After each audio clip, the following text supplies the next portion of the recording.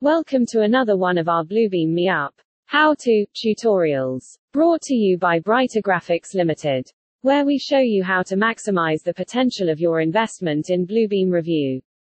Graphics are the oldest established Bluebeam partner and your premium Bluebeam solutions provider. Let's get started. In this video, we are going to show you how to use measurement cutouts in Bluebeam Revu.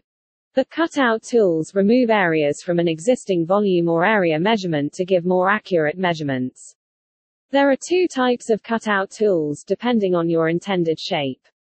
From the menu bar, go to Tools, then Measure, and find the Polygon and Ellipse cutout.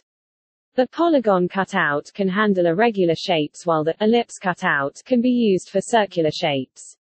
Select the polygon cutout shape.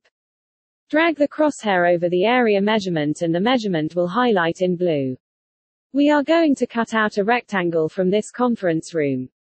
Make sure the Snap to options are on for precise cutouts. You could select point by point or simply drag out a rectangle while holding down the Shift key. Press Escape to exit the tool. The area is automatically recalculated. You now have an accurate measurement of the wall area minus the area occupied by the rectangle. To get an area measurement of the cutout, select the Area tool again and move the cursor over the cutout. The cursor will change to a fill icon and highlight the space.